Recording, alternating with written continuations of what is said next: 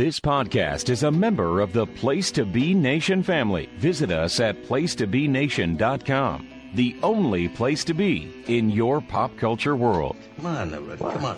We call it the place to be. The place to be, yes, it's the place to be. Then I shall be. It is contagious. It is the place to be, and we are live each and every Monday. Do you actually need a camera for tout, or is it like part of the program? Yeah, I like big dick myself. I was just kidding. Man, you see, in the place to be. Do you listen at all when I speak on the show? I'm not the one who thrives on whining about carriages that are 3 inches from my fucking car. So if it's too much for you and your big cock of the walk Knights of Columbus fat cat, when does it end, to bring JR? the carriage back to the fucking thing, then what do you want? What do you want? When does it end? You're making the poor guy making minimum wage while you're sitting there with our Mento going through the coffers. Party people in the place to be. 5 years. 5 years! We've been doing podcasts. And we have this. This is trash. It's not Austin in L.A. It's not Cabana in Chicago. It's not Conrad down in Alabama.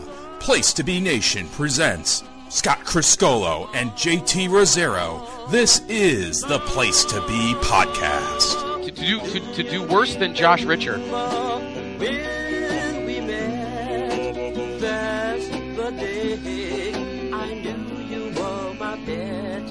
I want to tell you how much I love you.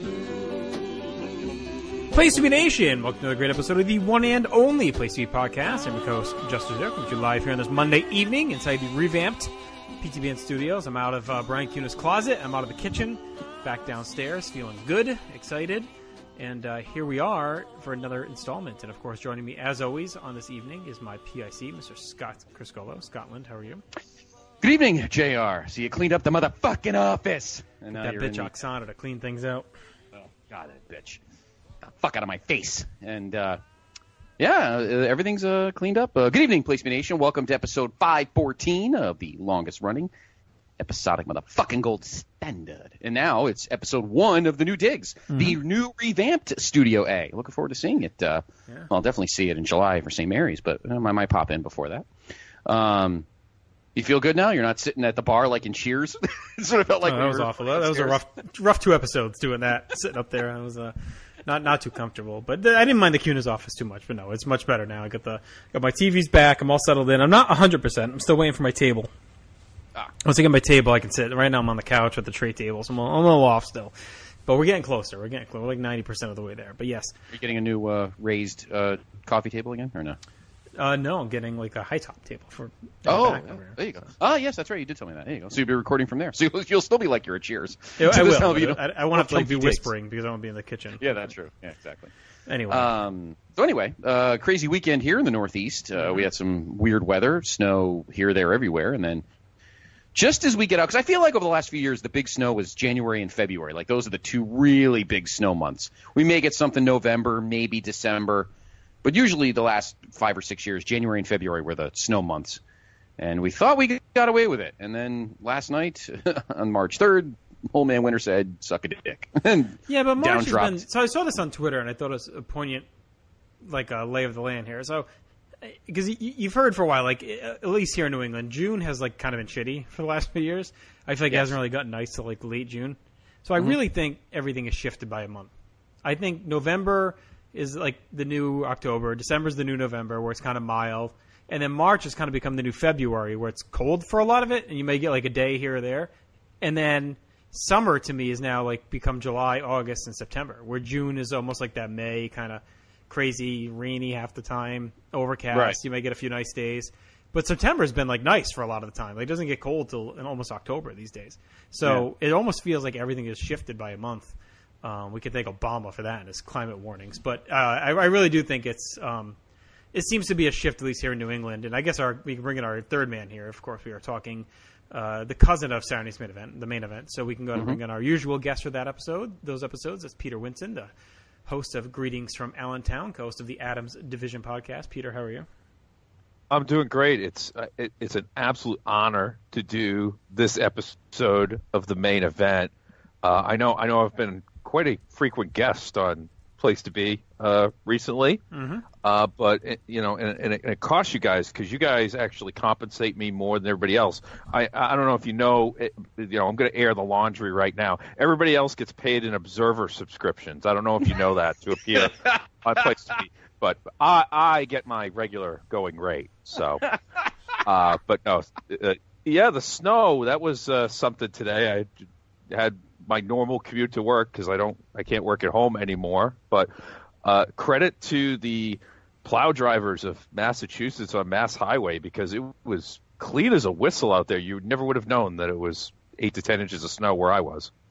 It was definitely crazy. We got I think 11. I saw the max was around I think 17 in Rhode Island was the high, which is nuts. And but you're here in New England, Peter. So what do you think of my theory that I glommed off of Twitter here of the shifting of months? Like I think one of the big ones is the summer piece where summer's really shifted from beginning in June to beginning in July and then going through almost into October.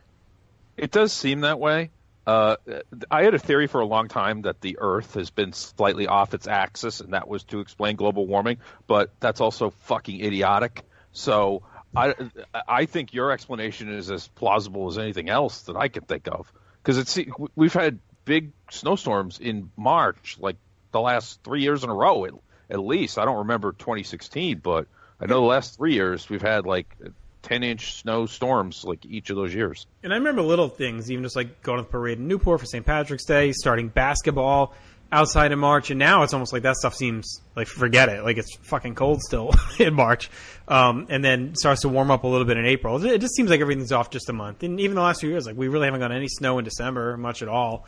And we've had some nice days in December, and then like January really starts getting frigid. So it just seems like everything's shifted, maybe like 3 to 4 weeks overall. So we'll continue to monitor here at the Place to Be Podcast. Are you suggesting that maybe we should have a leap month one of these just years? Skip things, just jump ahead. Like a smarch or 17.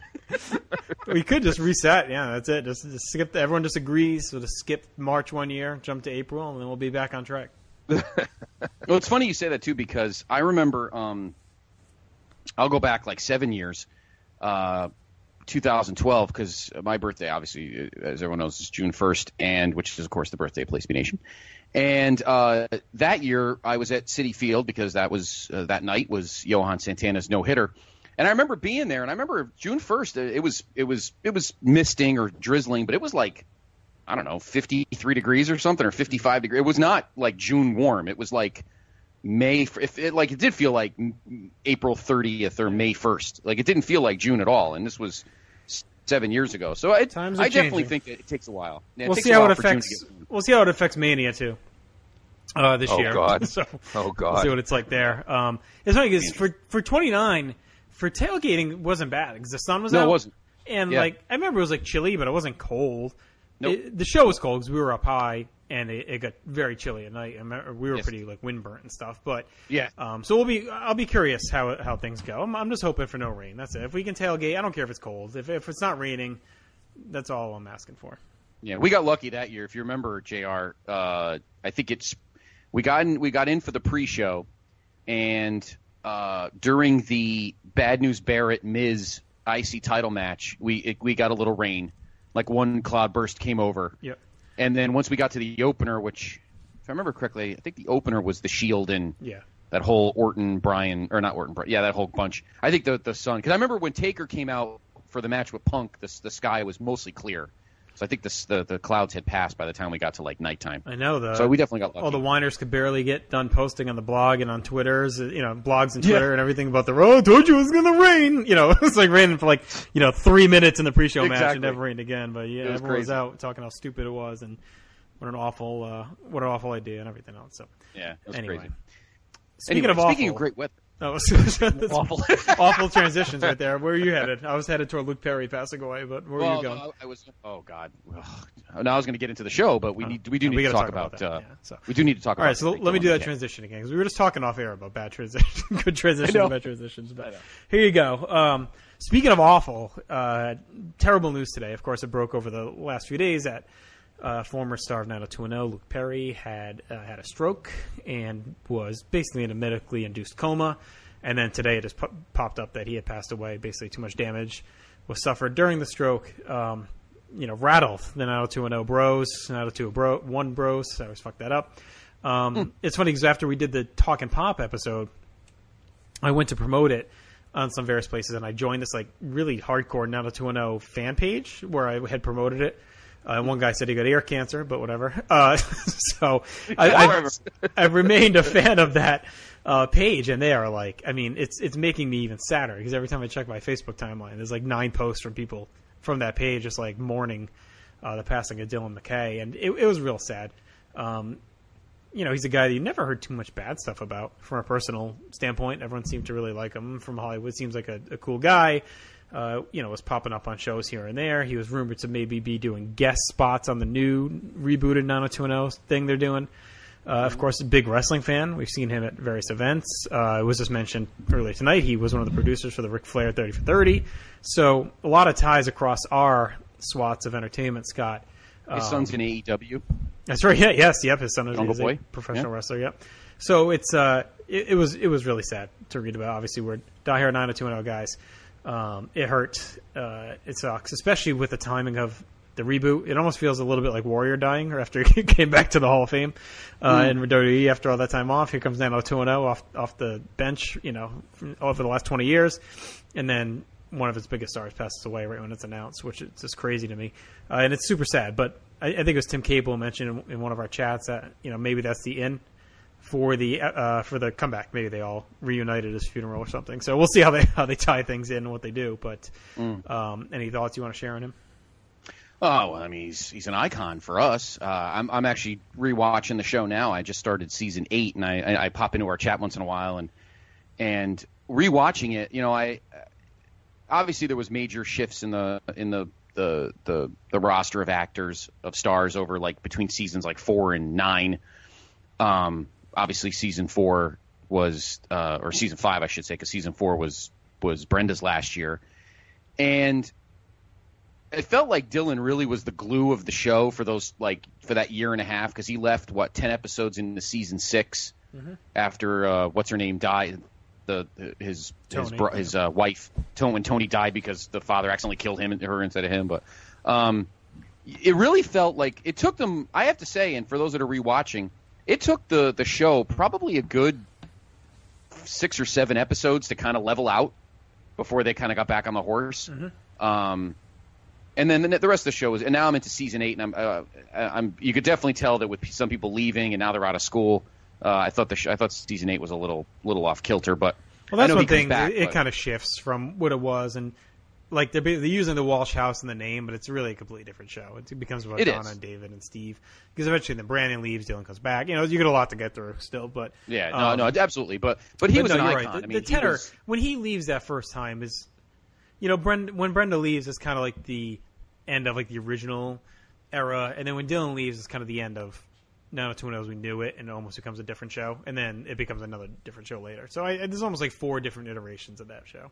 Yeah, no, I agree. I mean, when Brenda left, it was, you thought she was coming back, but at least Dylan still was the glue to the show still.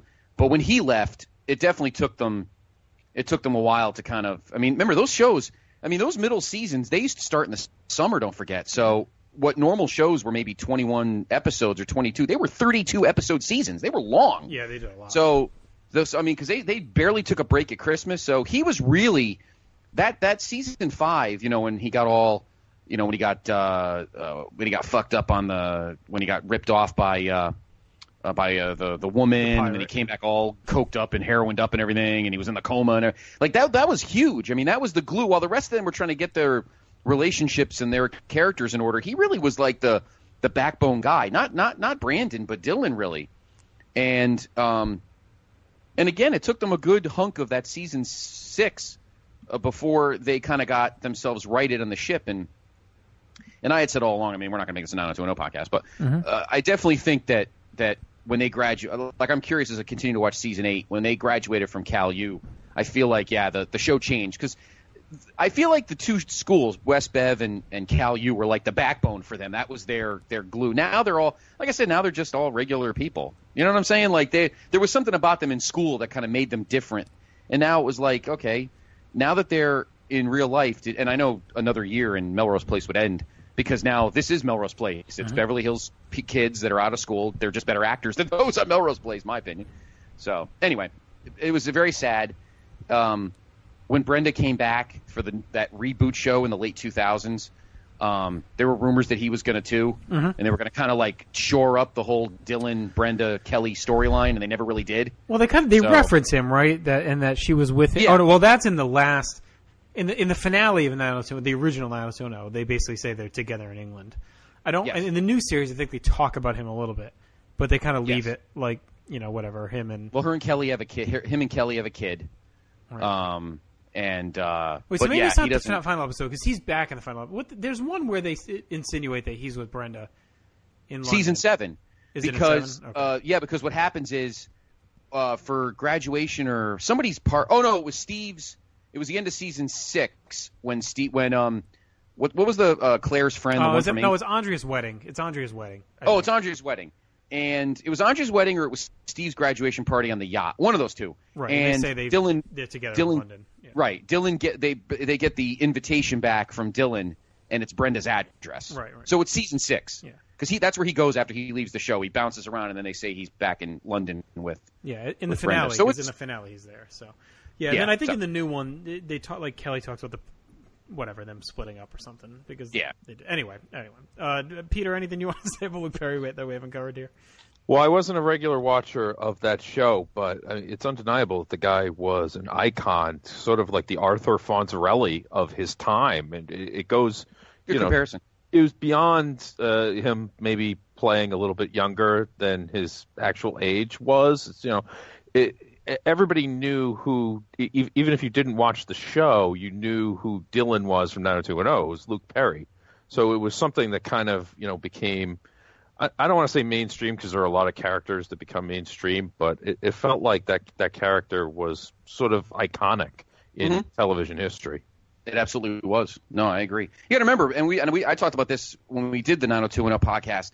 90210 was the Fox version of Dallas Dynasty because Fox was the younger demographic show. So 90210 is really the first teen drama of its time because really what were Fox's big shows? The Simpsons, Married with Children, and 21 Jump Street, really. So 90210 became like the backbone show of the network for a decade, and he was the face of it. Yeah, it was a huge deal. He was a big star. Yeah. For sure. I mean, everyone knew, pretty much everyone knew or was aware of Dylan McKay as a character. Yep. I don't remember how he did. Was he in our PTB character tournament when we did that? We started the web. Sure, they were. I believe he did. Yes, I believe he was. I think he had to have been. We may have to run that back someday. I know. I think we definitely do. He would have beaten home. Who knows? So anyway, and let us not forget that he's not just the Dylan only guy. He had the balls to actually be in a rodeo movie called 8 Seconds. That's right. He was. What's his name? It was a biopic. It was about an actual rodeo rider. I can't remember his name, but yeah. Lane something, I think. Yeah. And then he was on Riverdale. Yep, recently. Yeah. So, yeah. All right, Luke, R.I.P. You'll live on forever in the 90210 world, and hopefully we'll see how the things fall in the new show with him on there. So, all right, a lot Scott. of deaths today. It was not fun. Hall of Fame hockey. I mean, Peter, Hall of Fame hockey player Ted Lindsay died. One of the greatest front lines in NHL history. And the guy who started the Players Association as well, so he was instrumental in that regard and helping the players.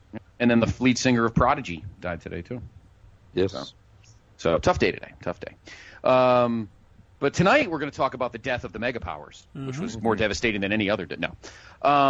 Tonight, as we mentioned, of course, with Peter here, we're going back to February 3rd. 1989 from the actually brand spanking new Bradley Center in Milwaukee, Wisconsin. So the Mecca, I don't know if it was shut down. No, the Mecca stayed open for a while. But this was a shiny new toy, the Bradley Center. Mecca is actually still open, believe it or not. The 3 arenas are all side by side in downtown Milwaukee. Oh, really? I didn't know. Yes. That's crazy. For now, anyway. Yeah. One of them will get torn down. Oh, I'm sure probably the Mecca. It is the Mecca. But the Bradley Center, of course, was the new shiny. I don't know if this was the first event there, but it was certainly very close. I mean, obviously the Bucks probably were already playing there for a season, so it was probably maybe the first non-basketball event. But this is the second main event, the second primetime Friday night show. Of course, a year ago we had the big Andre Hogan world title match that started this entire storyline to a certain extent. Of course, no other shows on this night. No one else is anywhere because this is the big show. But there was a bevy of dark matches, guys, because this was actually the fans didn't pay money to show up for 2 matches. So, so we actually have a bevy of, and not all of these were on TV. A few of them were. A few of them would be on. So did you say the Mecca was the old one? This is the Bradley Center, right? Did you say the Mecca? Yep. Okay. No, the Mecca was the old arena. This is the Bradley. Actually, I have an update. I just checked. They're actually in the middle of demolishing the Bradley Center. Wow. They started about 6 weeks ago, I think it was. No kidding. Yeah. Wow. It opened October 1st, 1988. Okay. So now the building is exploding, literally. Yes. Yes. But all right, so the cracks that the Mega Powers left are finally coming to fruition. 88, the Buck started, so yeah, they had already been playing. Okay. So the building right at this point is only like 5 months old. So, yeah. All right, so here's the undercard, and I'll refer to what shows what matches were on TV. So here was the undercard. Andre the Giant pinned Jake Roberts after choking him. After the bout, Roberts scared Andre from the ring with Damien. So that storyline continues. Original. The Rougeaus defeated the Hart Foundation when the special referee Brother Love counted the pinfall on Brett via a Raymond roll-up into a bridge, even though Hart had his shoulder up. After the bout, Brett and the Hitman and the Anvil hit the Hart attack on Brother Love. And that's actually on Best of the WWF Volume 20. Oh. Is that match. This episode's on a Primetime Wrestling from June, later on in the year. Your Intercontinental Champion, the Ultimate Warrior, pinned Greg Valentine at 3:43 with a clothesline after press slamming Hart into Valentine and then hitting the challenger with his own shin guard. God, poor Hammer. Not even 4 minutes. I know. Show. Yeah. Okay. I know. He did get warmed up. I know. Yeah, and that's on the not even close 4 minutes in. He asked, look, Warrior, can you go another 25 before I'm ready? Yeah, right. This was on the Primetime Face-to-Face special, JR, which is a show that we'll be talking about down the line. Your tag team champions, Demolition, defeated the Powers of Pain via disqualification at 8:16 when Mr. Fuji threw powder in Axe's eyes after Axe attacked the challengers with Fuji's cane behind the referee's back. After the bout, the Powers of Pain further attacked the champions. And this match was on Best of the WWF Volume 19.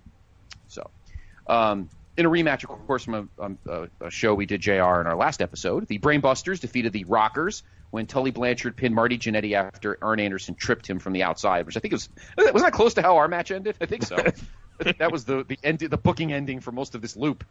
Brutus Beefcake fought Mr. Perfect to a double disqualification. After the bout, Beefcake cut off some of Perfect's hair. Wow. That's interesting. I remember that happening. Jim Duggan pinned Dino Bravo with useless Frenchie Martin in a flag match. Thank God this wasn't on TV. After Martin accidentally hit Bravo with a flagpole when Duggan moved out of the way. So there's your uselessness, JR, of the great Frenchie Martin. And that was the last match. So now we go to TV. This got an 11-6. So I don't think this was nearly as high as the one the year before, but still 11-6 is pretty fucking good for a Friday night. And, of course, your commentators are Vince McMahon and Jesse the Body Ventura. Any news and notes, JR, before we begin? No, I think we're good. All right, we're good. I think I did it all. All right, jump right in. Let's hop in. All right, let's do it. Where are we at? Well, Jesse and big time show, Scott. Big time show on NBC Primetime. Okay. Second straight year. The road to WrestleMania red hot. Yes. Of course, last year was a huge show. Andre the Giant defeating Hulk Hogan for the world title and then forfeiting it over to Ted DiBiase. So you have to wonder whether they're going to be able to top that with this second consecutive February show. And Vince does narrate us a video package on the Mega Powers Twin Towers feud to reset for the potential new audience. Vince and Jesse welcome us in. They set the stage for a big night ahead. Jesse picks the Twin Towers to win and bags on Vince, and they're working a poker motif here tonight to get us started. So usually they have a little theme that they work in. Gene is backstage talking to Slick in the Twin Towers as they've been staging terrorist attacks on Liz. They are 3 men, and the Mega Powers was 2, and 3 always beat 2. Akeem says he's hungry, and it is eat or be eaten, which ties into some of the conversation that went on today in the live chats. And the Big Boss Man reads the rights accordingly. We then get a video package highlighting the Mega Powers friendship set to a pop knockoff with some heavy sax music. It was crazy. That was so awesome. It was ridiculous. Was that the original song they used, or do you think that was like a network dub? Nah, I don't know. Knowing them, It definitely sounded like a Jim Johnston creation because nothing like watching Hogan getting beaten with that nightstick as goes into the big sax solo like it's a Clarence Clemens, like whatever. It was so amazing. Not as amazing though as the Vince read at the top. Tonight, the Super Clash. Blah blah blah blah blah. Oh, it was so great. It was definitely quite the setup and very, very 1989. Yes.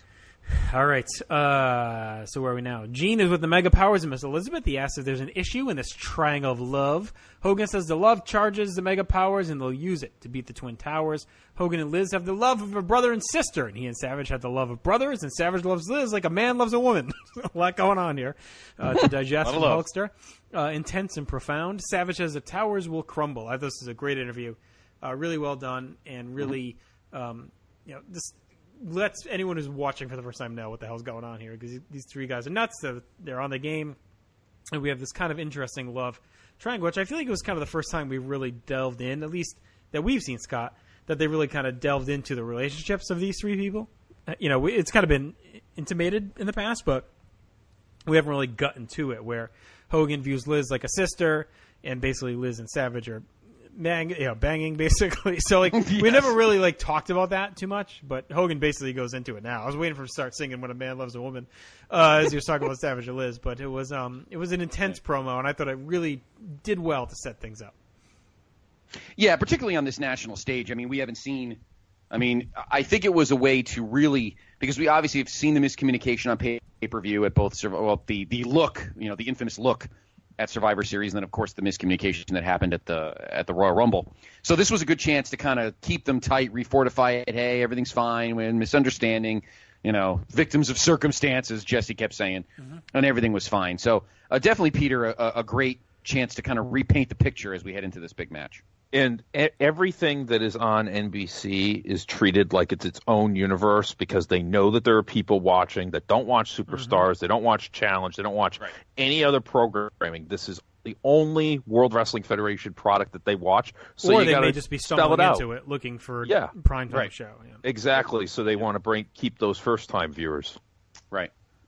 Yep, absolutely. So, no, great job. Great job to keep people invested that have no idea what's going on. Definitely. All right, and that brings us to our marquee match of the night. It says the Mega Powers, Hulk Hogan and Randy Savage, battle the Twin Towers, Big Boss Man and Akeem. And here we go. Huge culmination of this feud on national TV as the Mega Powers try to prove that all is still right in their world. They get a massive pop as they come out. Savage and Boss Man are set to start, but Boss Man wants Hogan, gets his wish. Hogan dominates early and fends off Slick. Clears the ring to a wild pop. Hogan keeps pouring it on. Boss Man nails him again.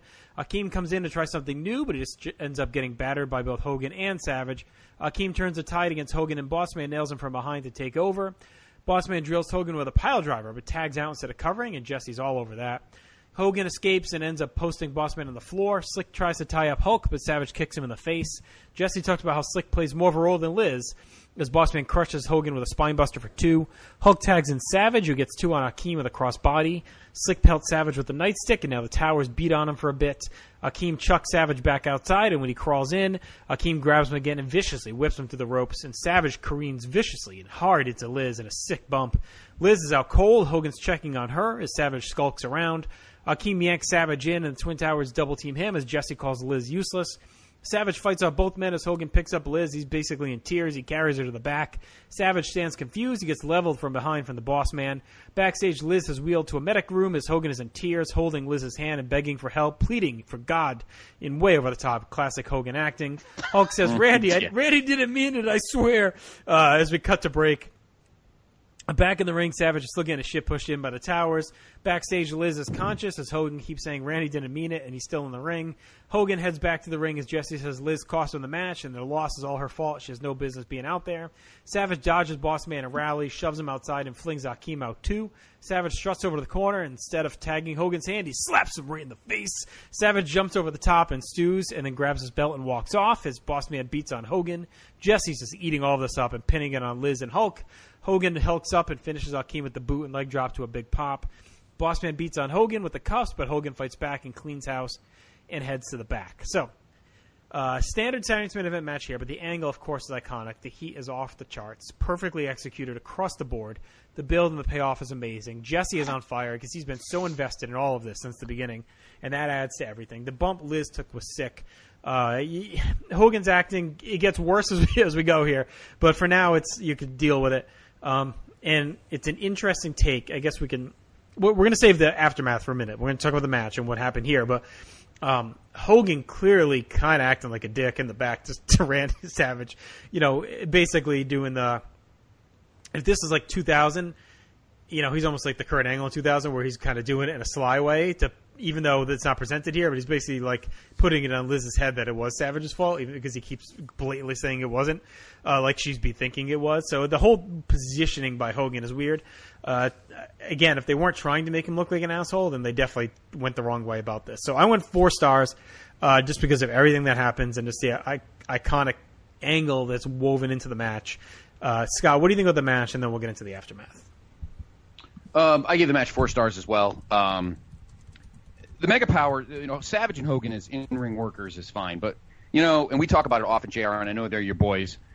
Kudos to Boss Man and Akeem. They just know how to be good heels. I mean, they know how to use their weight, and they just level guys. I mean, they make their beatdowns look so legit.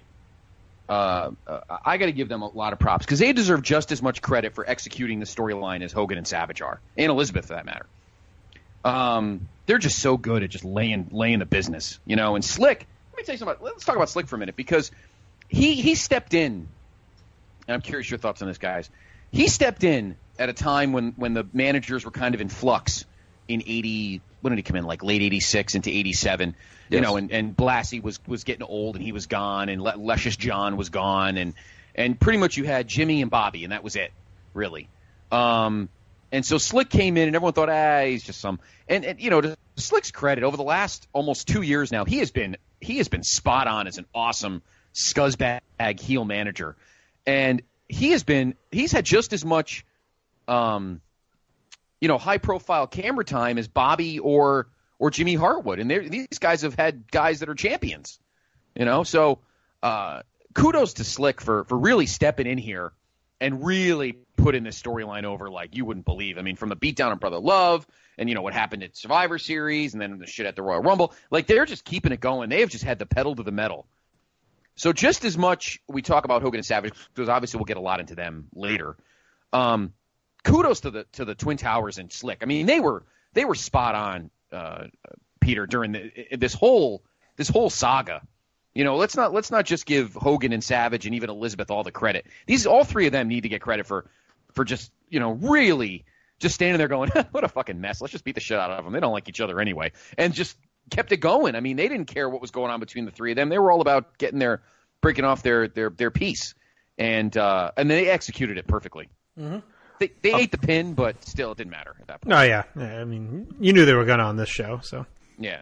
I'm glad you mentioned the contributions of Bossman and Akeem because it should not go unnoticed. Although Akeem falling through the ropes when they tried to do the double splash, holy shit! They could have had a fucking death on live television there. Oh my god! Like the way he fell through. You know what I think?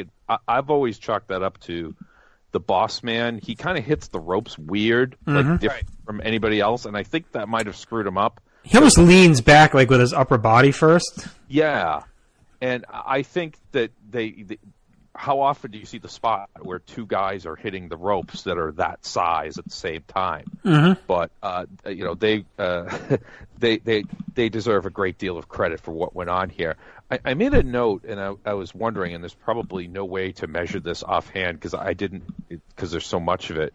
Is this the longest TV match in WWF history? Now, I'm not talking about like a match at MSG that aired on TV, but like a match for TV that aired. So this ran 22 minutes. Now, you mean to this point? Yeah. Okay, because it's been easily surpassed since. Yeah. Oh, yeah. I mean, Sean Cena has to be the record, right? I can't think of a match before 1989 that ran this long that's on television and not on a house show.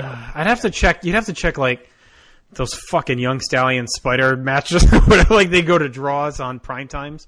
I mean, are you counting those like matches that aired on primetime? I'm not really counting the house show stuff that they filmed for. I mean, even if you do a time limit draw, that's a maximum of 20 minutes. No, sometimes it spill over 20. Well, sometimes it feels like 65.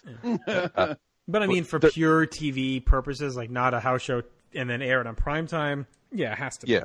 Like the longest match in Saturday Night's Main Event history is 16 minutes on the Saturday show. So this clearly surpasses all of that. A couple of things also that forever interest me about this match is the mechanics of the Elizabeth bump and how this is live television, and she had never really done anything other than getting thrown down by Honky, where they executed that perfectly. Now, I don't know how much they rehearsed it or whatever. When Savage gets thrown out the ring the first time, I think that was the dry run of like, all right, Liz, here's your spot where you got to stand. And I don't know if she's wearing padding or whatever. I mean, she's not wearing Macho's like 1974 single A catcher's gear or anything like that. But the outfit might have a little bit of, the normal women's shoulder pads from the late 80s, which, by the way, back in style. Saw an article about that. So the fact that this is all live makes it unique versus anything that's like a non-pay-per-view setting, especially the way some of it is shot, like in the middle of the match when Hogan carries Liz to the back and they get everything framed so perfectly with Hogan holding Liz, Savage being like, what the fuck in the ring, and you get the main event banner in the background. It's just perfect. And then you got the camera following with the long tracking shot when they're going to the back. I mean, I'll grant you, it's not exactly the restaurant scene in Goodfellas when it comes to pan shots, but, they did okay with it. Hogan in the back was not exactly the RSV prequel. But do you think he do you think they didn't even tell Liz? Like they were just like, oh, Savage is going to knock you down, and then they fucking just did it. Like so, because I mean, I don't know how you. They don't teach him how to fall. Like I don't know how you even learn to take that shot like that she did. I mean, there's no break. There's no. I mean, Savage isn't controlling his body. He's getting propelled into her. Like I just think they said, stand there. You're gonna just get fucking wailed. You know what I mean? Like I think there's no way around it. Butt. I think he hit her with his butt so that it doesn't. He's not like elbowing her in the nose or anything like that. So but he it's gets still thrown pretty out. Vicious. I mean, if you're getting whacked in the head like that by any part of someone's body, 250-pound man coming at you. I mean, I think the thing that they probably were most being careful with, because the padding's not wide, so depending where Elizabeth's standing, where Savage lands on her, I mean, she could snap her head off the fucking cement if she's too far back and she flies backwards. So that was probably something they had to make sure that she was standing close enough to the apron that when she fell back, her whole body was still on the padding, or padding around the ring, and not like her head smacks off the fucking cement or off the guardrail or whatever. So it was definitely, I mean, they definitely had to work on that. That's you try to be spontaneous, but she's 100 pounds soaking wet. I don't think they worked on it. I don't know how you practice that bump. I mean, I think it was just like, you're going to be here, and he's going to fly into you, brace yourself for impact, and be ready. You're like one and done. Like I cannot imagine they rehearsed that thing. I mean, how can you? It's a vicious shot. Like I don't think other than you got to stand here, right, and maybe do this. I was looking when she was standing over there to see if there was any sort of extra padding in that area, and I couldn't tell completely definitively that there was or there wasn't. Liz's acting maybe left a little bit to be desired. I mean, she was acting like she was completely dead and unconscious. And then when we come back from the ad break, she's awake. And Hogan, he had that famous blooper where he was asking for the Tizyme because Hulk is such carny. And with all the moaning and Liz, like you think he was with Bubba the Love Sponge's wife back there. But Savage knew, don't leave Hogan with your wife or girlfriend. He knew before anybody else. But he was in. I mean, it's absurd. Well, let's get. Well, why don't we just segue into what happened after this, so then we can talk about it all. So Hulkster goes to the back. Savage is with Liz in the medic room. Savage is blaming Hogan for everything, yelling at Liz. Hogan shows up, and he and Savage argue for what just happened, as well as Hulkamania versus Macho Man. That's my favorite part. It's like This woman is like basically fully compromised. She just got her ass kicked. She's laying there. They both, she's one person's sister, the other one's lover. We established that earlier, and they're fighting over Hulkamania versus Macho Madness. Hey, so if you're not going to have the dick measuring contest, then when are you going to have it? All you care about is Hulkamania. No, it's Macho Madness. Savage says Hogan has jealous eyes. He's been carrying Hulk because he's number one. Hogan begs him to slow down. Savage says Hogan never asked for the title shot and didn't come at him like a man because he's jealous and he knows he can't beat him. Savage says Hogan lusts for Liz and he turns his guts and he'll beat him 1, 2, 3. Hogan begs Liz to talk sense into him, but Savage pegs Hulk with the belt and slugs him away, calling him big time. Liz goes down to check on Hulk and Savage says he'll splatter her onto him. Savage grabs Liz and throws her across the room, which is crazy. And then Beefcake makes a save before anyone can do any more damage. Savage throws Pat Patterson, flips over the medic equipment as Beefcake begs anyone that'll listen to get Savage out of there. Just iconic stuff, perfectly executed, even with the overacting. There's so much to unpack here too. Like the big time stuff is great. Oh, big time! And then Savage basically just completely turns on Liz too, blaming her beyond Hogan.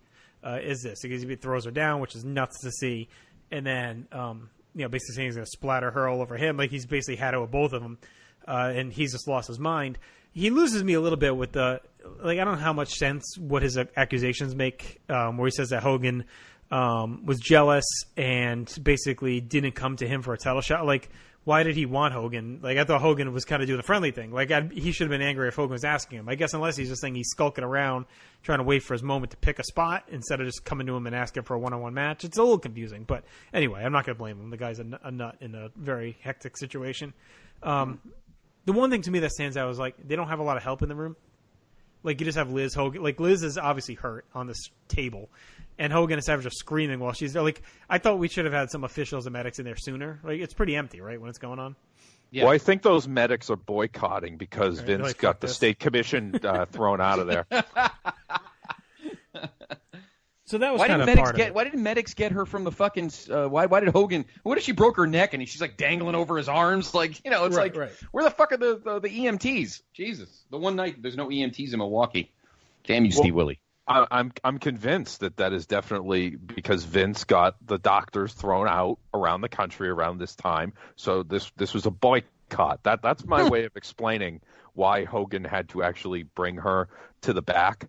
By the way, another great blooper when this originally aired is Brutus Beefcake missing his cue, where he comes in too early and he's wearing a shirt, and then when he comes in 20 seconds later he's not wearing a shirt.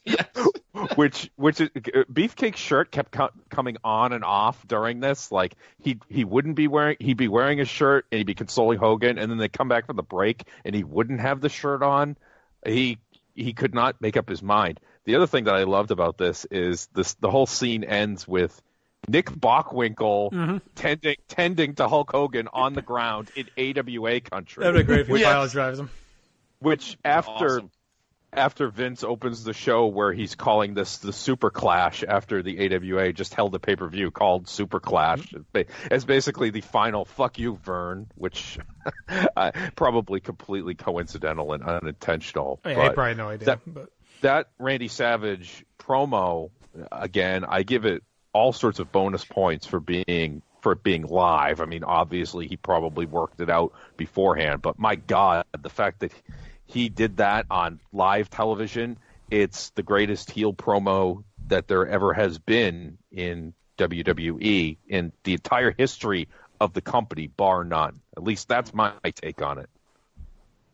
I mean, think of the money that came, whatever the pay-per-view buy was for WrestleMania 5. I knew it set the record like 700,000 or something like that. So and it all comes back to this one moment. Yeah. No, well put together. And I mean, it was kind of strange because JR's right. I mean, we've been saying that half the shit that they're both saying makes no fucking sense, but when you're caught up in the moment, it's the moment, and it was huge. It's always great when Jesse's right. Two straight. Oh, he was loving it. 2 straight Fridays in February, and Jesse's just like jizzing all over Vince right now. It was pretty awesome. He's loving it. Hey, friends tend to fight over the stupidest shit, and that's how it comes to something like that. So it makes sense that you have jealous eyes for Elizabeth, and the fact that it led to Jesse Ventura calling him the Luster for a period of time. Yep, Lust Hogan. Oh, Lust Hogan always makes me Lustamania. Forever makes me smile. Just like me and Scott arguing over him defrauding a children's charity to meet Triple H. Yeah, defrauding charities. Anyway, check out the 2017 PTB Christmas special for more on that. So, what do we think of Beefcake? Kind of an elevation point here. Or do you think it's just he was random? Do you think it's to plant seeds that he will later in the year be part of this whole thing? Or because he hasn't really been fully... Well, yeah, he hasn't fully been presented yet as like a Hogan buddy per se. So it's interesting that, was he just kind of, hey, let's just have Beefcake run in there because he's random and he's here? Or is it kind of starting to sow the seeds that he's going to really kind of almost step in for Savage? Because, we know Hercules is here. He's got a match. And he's kind of been like the third mega power a bit in late 88. So I thought it was interesting that they don't have him in the mix with these guys. He's been positioned as their buddy. And you got Beefcake, who eventually will kind of take Savage's place as Hogan's, right-hand man. So I thought that was kind of interesting. Yeah, there's plenty of busy. Well, there's plenty of baby faces. Jake, the Hearts. Yeah, but Herc is there, right? Because he's going to it would have been an easy... My point is, they almost go out of their way not to have it be Hercules. Because he's there, he's in the arena, and he's been positioned. They tried to do the third mega power stuff. He's been positioned as a friend of Hogan and Savage. It just caught my eye that they didn't use him, and it's almost like they're done with him in this role, and that they're positioning us subconsciously maybe to start to get Beefcake in the role of Hogan's buddy because he's here helping him out and stuff. I'm not so sure it's as much that as it was to try and create an issue between Savage and somebody other than Hulk Hogan. Yeah, which may pay dividends down the line, I think. Yeah, absolutely. Wow, huge. What more can you really say? It might be the greatest piece of business that they ever put together. It's all downhill from here, guys. That's it. Never again. Yep. Pretty huge. All right. Well, why don't we digest this and take a break? It's hard to say good show so far because it's been one match, but boy, it's been pretty fucking good so far. When we return, so I guess was the show an hour? Was that it? Yep. It was just an hour, huh? Yep. Yeah. All right. Oh yeah, main event was always an hour. Yeah, it was always an hour. Yeah, 40. It was. Well, I was curious. Yeah, I guess because it was 47 minutes on the network. Because it ran 8. It was 8 to 9. The main event. 8 to 9. And the Saturday night's main events are like an hour and 6 minutes. Those were 90. Yeah, that's true. Oh, so when we come back, we will have one more match to discuss, and as JR mentioned, involves the Big Herc, and more of Savage and Hogan as well. So we'll be back. But first, new break. No. Or the new one. The new. The new.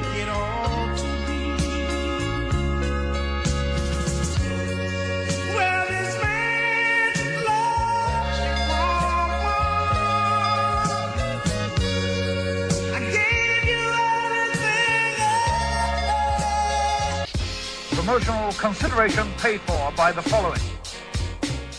Place to Be Nations, JT Rosero and Chad Campbell here. We want to let you know that we have over 24 podcasts available on iTunes, Stitcher, Google Play, and PlaceToBeNation.com. We now offer them to you on 2 great feeds. On the Place to Be Nation Wrestling feed, we dive into topics running the gamut from today's WWE to the glory days of yesteryear and the ins and outs of the territory days. In addition to our full-length shows, we also deliver to you special pod blasts on topics old and new. The Place to Be Nation Pop feed is a veritable treasure trove of great content. Offer tremendous shows covering the land of movies, television, life, comics, and sports, brought to you by the most knowledgeable and insightful folks in the podcast world. You can find all of these current shows, plus archives of our previous podcasts over the past 8 years as well, by subscribing to our feeds on iTunes. And while there, be sure to rate and leave feedback as well. All of these shows, plus others available at PlaceToBeNation.com, where we cover pro wrestling, sports, movies, comics, plus in-depth stretch projects and more. Be sure to support our site by using www.PlaceToBeNation.com/Amazon while doing your online shopping. And be sure to join us at our forum at Bigelow34.proboards.com PlaceToBe.com for all sorts of wrestling, sports, and pop culture discussion each and every day where you can make your voice heard. We also want to thank our friends at Bonehead's Wing Bar, ProWrestlingOnly.com, and TheHistoryOfWrestling.com. Be sure to follow us on Facebook, Twitter, Instagram, and Tumblr as well. PlayStation.com, the only place to be in your pop culture world.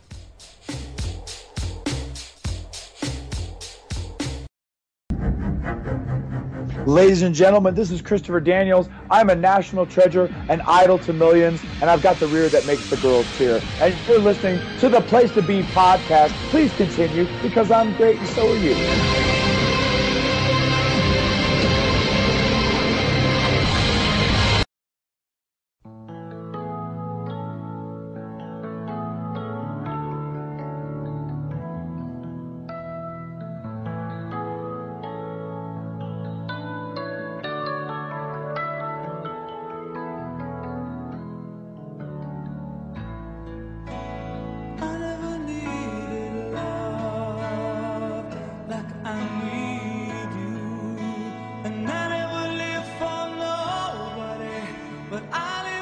All right, we're back taking a look at the February 1989 main event, an iconic one, a legendary one, and also legendary is all the content coming at you at PlayStation.com and our two podcast feeds that you just heard about.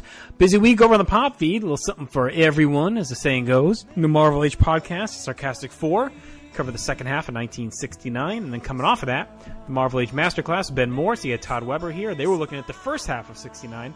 Of course, that show flows off of Marvel Age Podcast. Premiere episode of Laugh in Theater, Scott. You and Andy Atherton doing a live watch of legendary classic Caddyshack. So let's listen, check that out. Yep. You're always on these debuts of these new live watches, huh? Didn't you debut on the horror one, too? I did. Jenny and I did that one first, yeah. Pretty funny.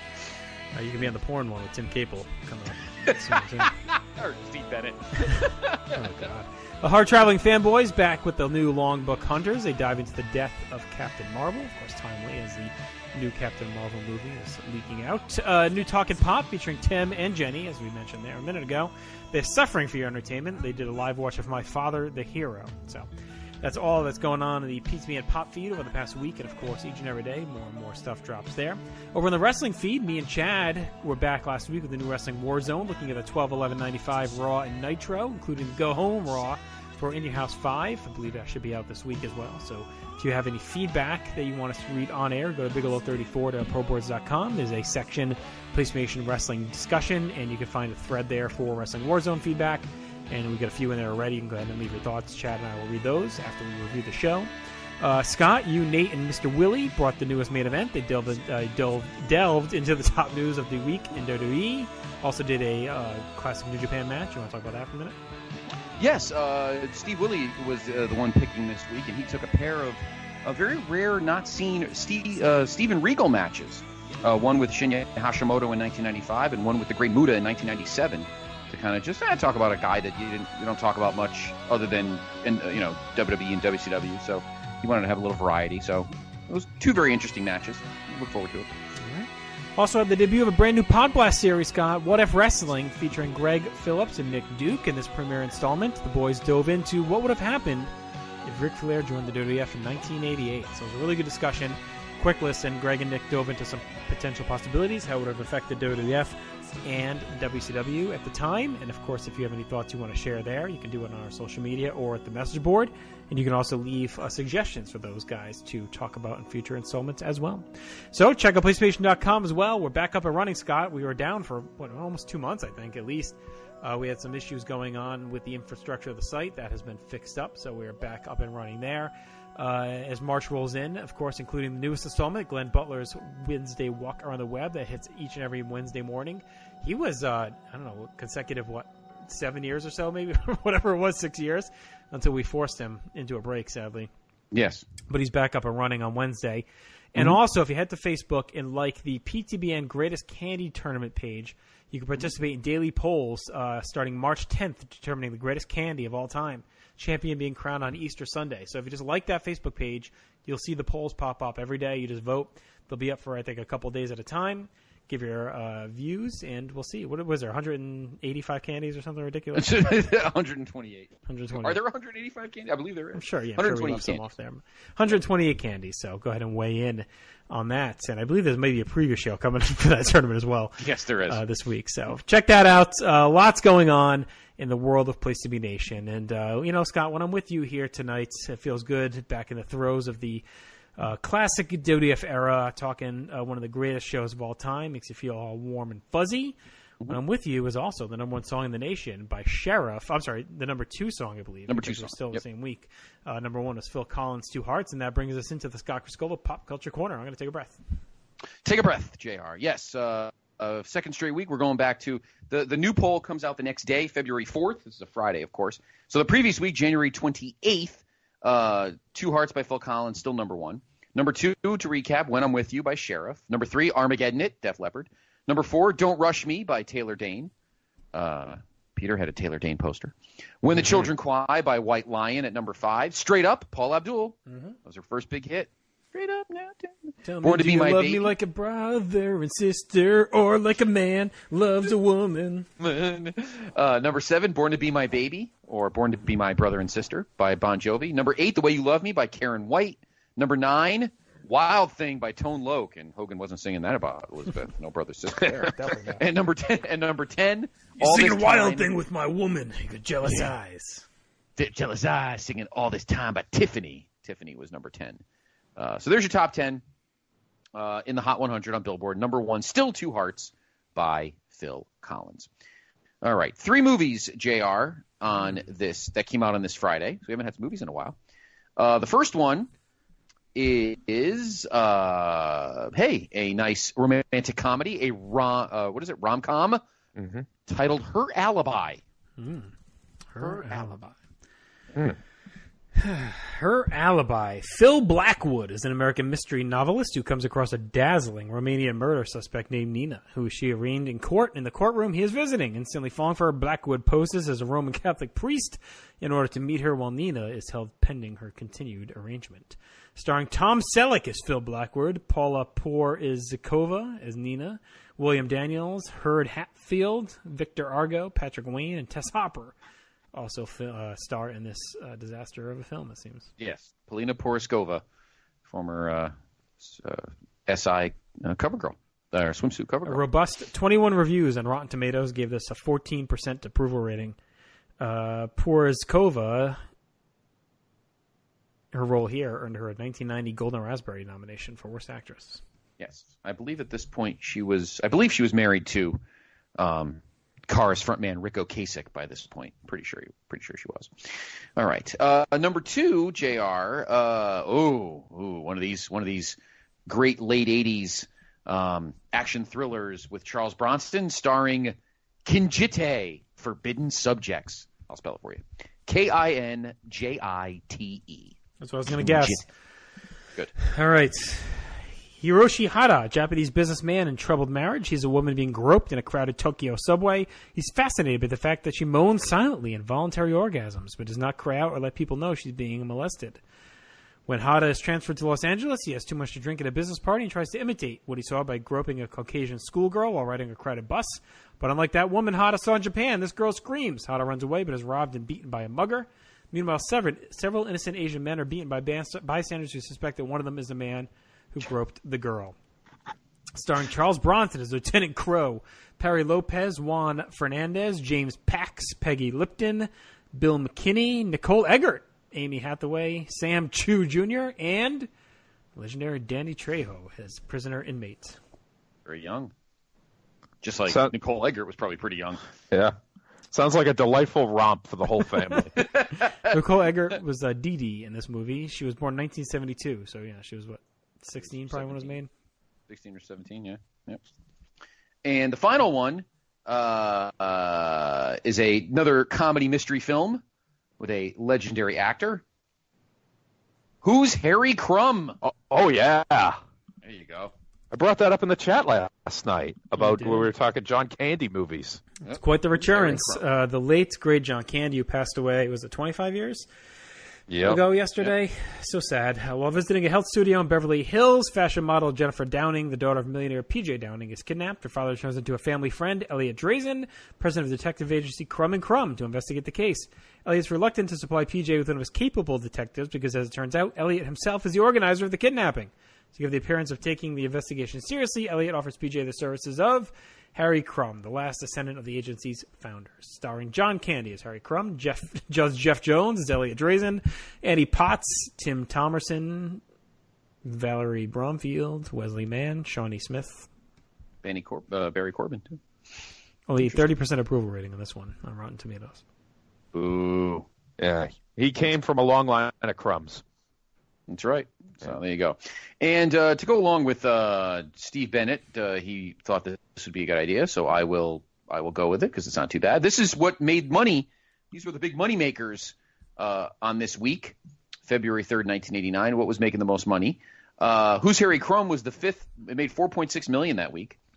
Beaches, was fourth. 5.4 million. Her Alibi actually came in third for the week, so it actually got off to a quick start and then slowly faded. Number 2 was Three Fugitives, and the number 1 moneymaker of the weekend was Rain Man. So we'll talk more about Rain Man down the line, obviously. Okay. In the NBA on this Friday night, there were 10 games on the docket. The Celtics were home. 117-108 winners over the Bullets. Did you ever know that you're my hero? Yeah. Reggie Lewis had 32 for the Celtics. Your Hornets, JR, 108-106 winners at home to the Seattle Supersonics. Suck it, Sean Kemp. Robert Reed. No, not the Brady Bunch Robert Reed. Robert Reed had 28. Did you get AIDS? Had 20. Oh, God. Had 28 for the Hornets. Here's the Hornets roster at this moment. I have to say this. Here we go. Your starting 5 was Earl Curitan, Rex Chapman, Robert Reed, by the way, Kurt Rambis. All right, finish. Go ahead. Kurt Rambis and Mike Holton. The bench was Muggsy Bogues, Ralph Lewis, Tim Kempton, somebody named Del Curry. He didn't have much basketball blood in his family. Ricky Green and Dave Hoppin. There was your Hornets roster. Rex Chapman is a JR-approved Twitter follow for anyone out there. He is fantastic. He keeps doing these block or charge posts where it's basically just like if you're into videos of people doing stupid shit and hurting themselves, you'll love it. It's just he just posts these videos, and the joke is it a block or is it a charge? And it's just like all ridiculous things that people do and keep getting hurt. So.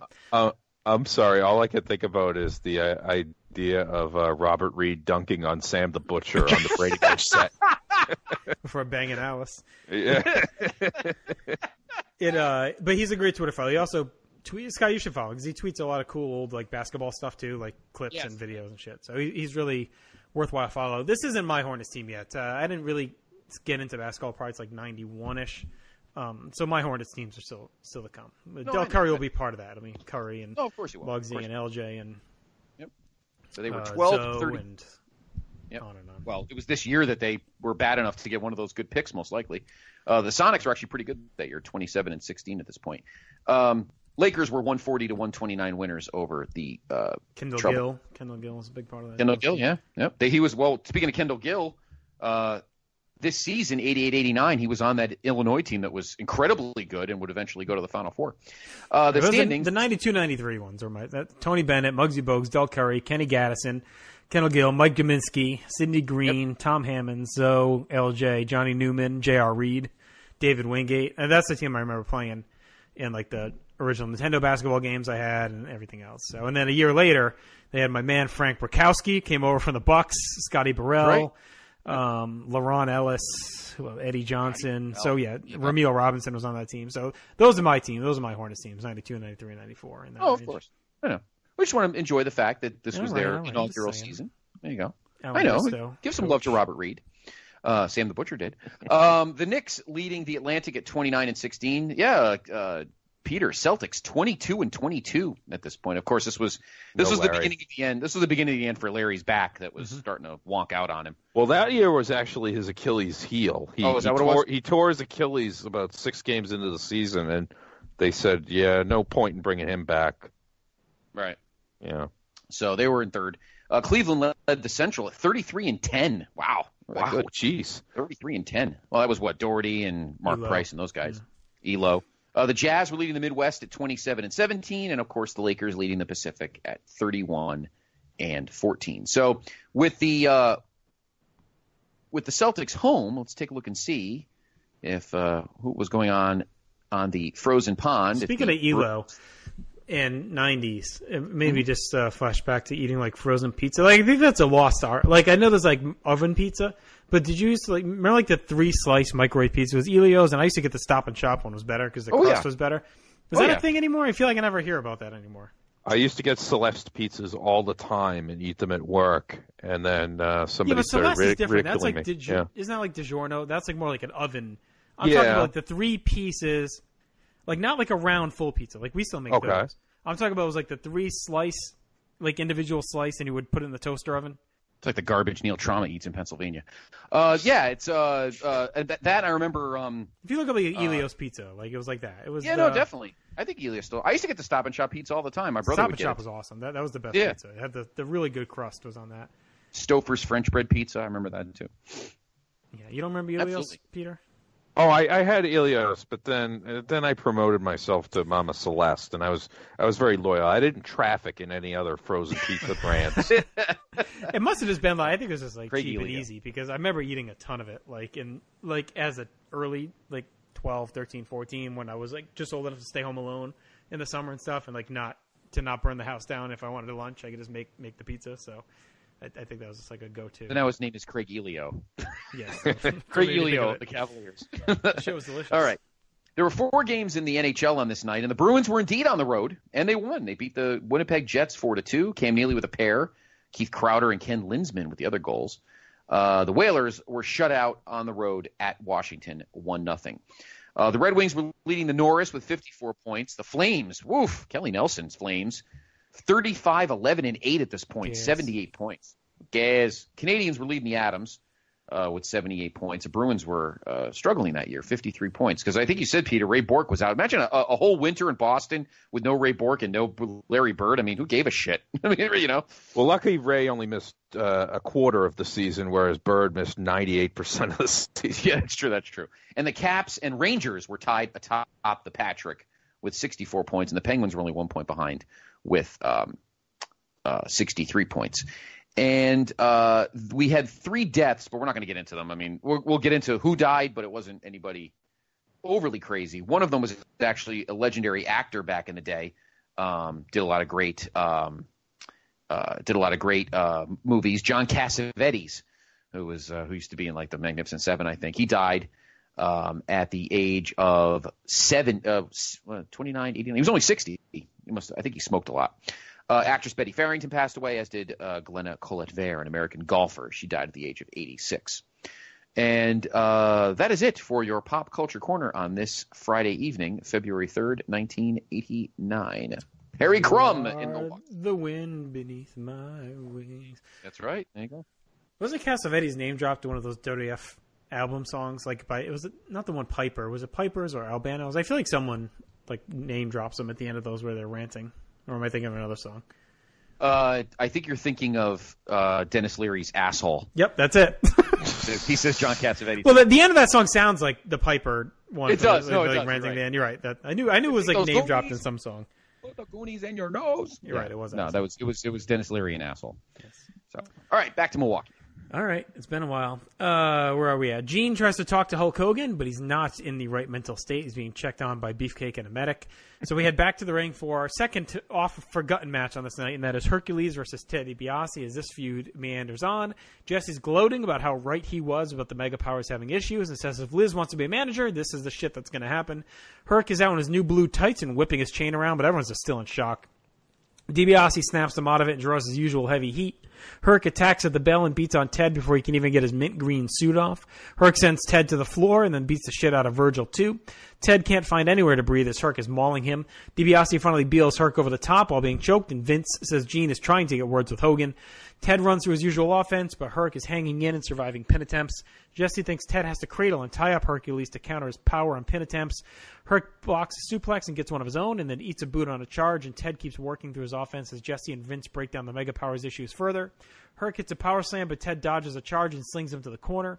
Virgil wraps a chain around the turnbuckle, but it backfires, and Herc drills Ted's head into it for a close 2 count. Herc does it again and then hoists Ted into the backbreaker, but the ref is with Virgil.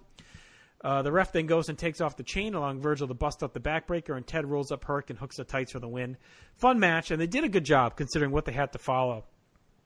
And Herc has been hot as a face. We mentioned him earlier as part of the Mega Powers, but really Ted needed to win here to rebuild his cred.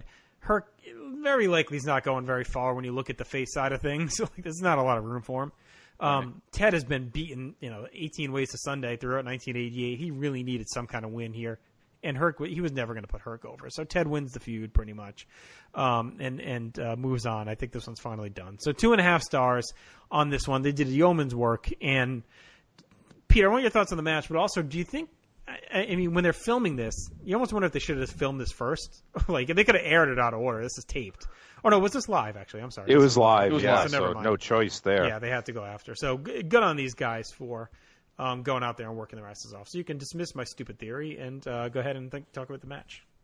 Well, I'm fascinated of following a major angle before the live audience because on my podcast this week, I'm doing the Savage Steamboat throat angle, and it's like, wow, somebody had to go out and actually wrestle right after that.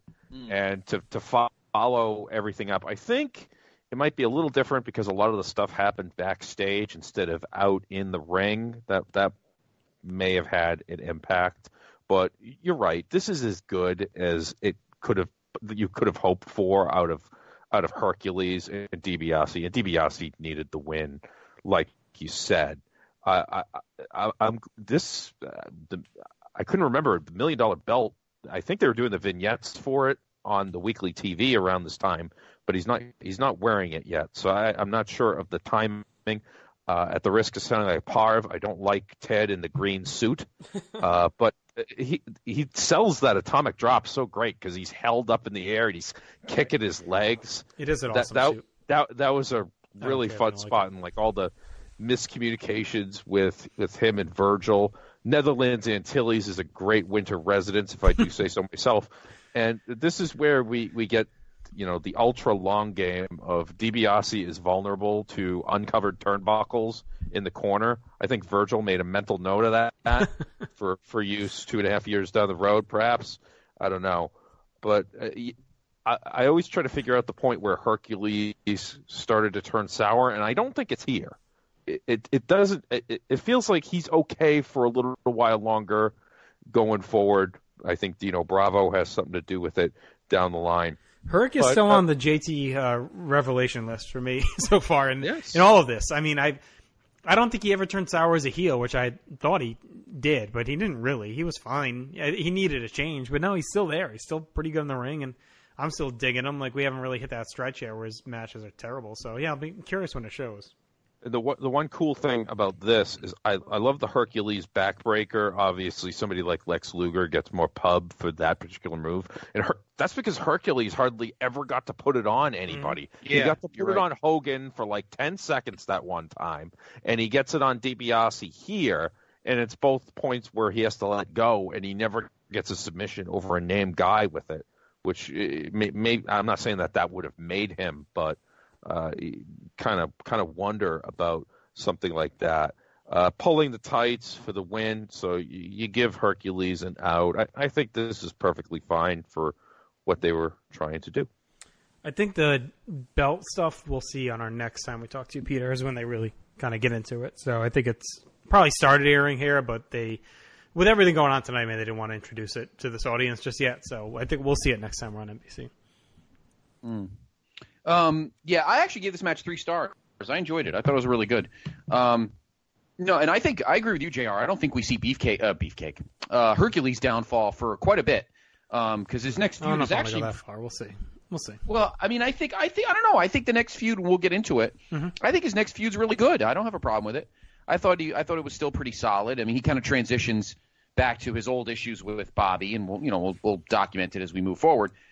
But I thought the match was fine. I disagree with Parv vociferously. I love DiBiase's green suit. We don't see it nearly enough. Kind of like we don't see the purple suit nearly enough either. We like the alternative outfits. The 87 purple? The 87 purple. It got buried. I don't think we ever saw it again. The 87 purple is awesome. Mm-hmm. But I thought the match was good. I mean, but DiBiase needed to win. He had kind of lost some of his vigor, and he needed to kind of get back in the swing of things because the heel side needed to kind of be fortified at this point. So fine, it was fine for DiBiase to win. Herc is just going to move on to the next thing. People aren't even going to remember the fact that he lost this match. People really remember nothing in the last 15 minutes of the show after what we just watched. So it was just good filler, I guess, to get it out of the way and kind of, from a creative standpoint, kind of establish, DiBiase's kind of back on the set in the saddle. But a good match nonetheless. All right. Gene is with Hogan, who's holding an ice pack on his head and moaning in pain. Beefcake and the medics are still attending, but Hogan doesn't talk. Instead, just keeps grunting and then storms off yelling, Randy. Vince and Jesse wrap things up. We see Hogan stomping around backstage looking for Savage. He smacks the anvil. Shawn Michaels and Bret Hart in the process, who are all lingering around backstage. And that brings us to the end of the night. So why don't we go ahead and get into our awards. Match of the night, I think we should all be in agreement. Yes. Mega Powers Twin Towers. Yep. Okay. Although I bet you an actual in-ring, if it was on TV, the Brainbusters and Rockers are probably the best for the live crowd. But I would even say Hercules DiBiase was maybe technically the better match too, but with all the shit going on. I hate to even give that worst match. It feels dirty to do that. I hate doing that on these shows. MVP, I'm going with a split because I thought two men really earned it and were integral in making this whole thing happen, and that was Randy Savage and Jesse Ventura. I don't know if this gets as over without Jesse. It's still great, but Jesse is such the stir that straws the drink throughout all of this. He's been the common denominator in the booth through all their big issues, even in the ring at SummerSlam. He's just been a part of everything with the Mega Powers, stirring the drink all along, and here he is just at his best pushing this thing along, and of course Savage is on point. Hogan and Liz deserve special mentions, but I thought Savage and Jesse, to me, were the two real keys to everything. I'd like to give it to everybody in that whole match, including fucking Slick. I mean, they all did it. But, I mean, we can't give MVP to 6 people. But, yeah, I'll go with Savage and Jesse. I mean, Hogan did his best to not totally blow the thing by, acting like he was in Gone with the Wind. Mm-hmm. But Savage Jesse's just like a pig in shit right now, and makes you just so disgusted that because he's doing so well at it. So yeah, I like that. I'll give it to Savage and Jesse. I like that idea. I'm going to give it to Savage alone, and here's why. It's because I think that the story here is so good. You could have stuck friggin' Craig DeGeorge or Lord Al Hayes in there, and it would have gotten over. Maybe not to the stratospheric. Jesse is so good though. I mean, everyone always talks about Bobby at Rumble '92 as like an iconic heel commentator thing, but this one gets lost a little bit. Everyone remembers the angle, but I don't know if everyone remembers just how great Jesse was here. It's a tour de force as far as a heel color work goes.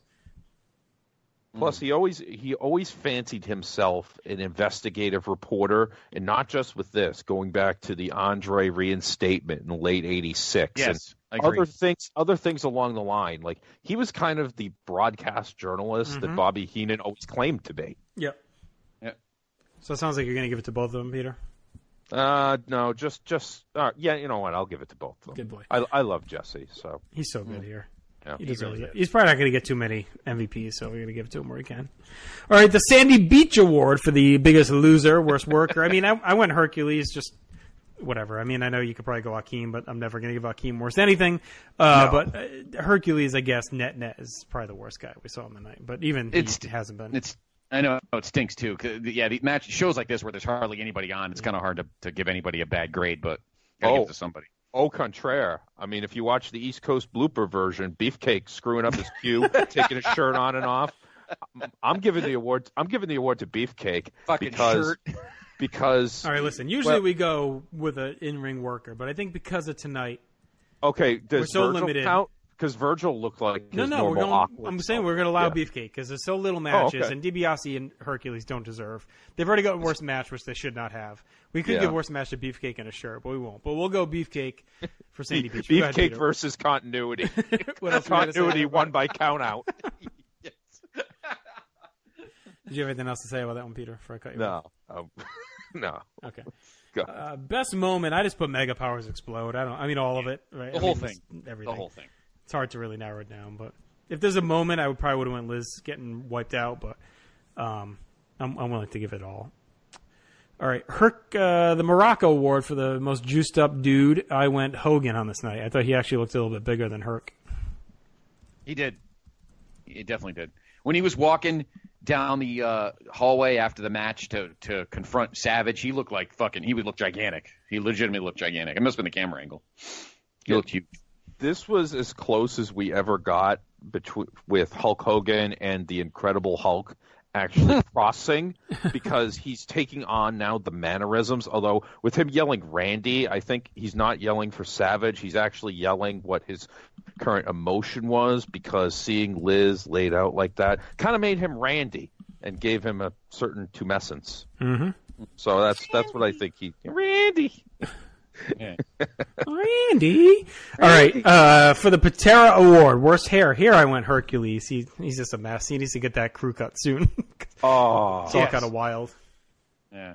No, now I actually spent 20 minutes at work thinking about this and who would get the Patera Award, and I'm going to go with Randy Savage for it. And here's why. His hair looked like it would never met any sort of conditioner ever. I mean, Jesus Christ, Randy, put a little bit of conditioner in there, and you won't have so much frizz and probably split ends. So, Randy Savage showed on this night. Yeah. Well, they kept shooting the top of Hogan's head, which Bruce Pritchard's always like, we tried not to do that. And as he's sitting on the table, he's constantly putting his head down, so all you see is the top of Hogan's head, for a lot of it. Do you think Hogan would have been even bigger if he had hair, or do you think it didn't matter in the long run? I don't think it mattered. He had a do-rag on 60% of the time, so. Yeah, it would have helped if maybe he could have swapped hairlines with Dauber from Coach. Jeez, Daub. Interesting trades considered. I don't know, Coach. All right. Final grade. So what are you doing, Scott? You going Hercules or Savage? Oh, no, I'll go Herc. It was a mess. But Savage on this night, I'll give him a one-day pat. We may have to give him worst hair at the next house show if it doesn't get any better, but I'll give it to Herc. Oh, no. There's one constant winner when it comes to worst hair over these next few, I think. All right. Overall grade. So last year, I believe I gave what was close to my highest grade for the main event. I went 9 out of 10 for Hogan and Andre. WrestleMania 3, I notoriously, I believe, was lower than you and D'Amato. No, me and D'Amato went 9.5. You went 10.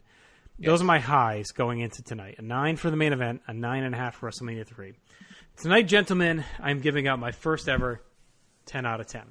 I think this was the perfect TV wrestling episode. It was an iconic angle. The episode flew by.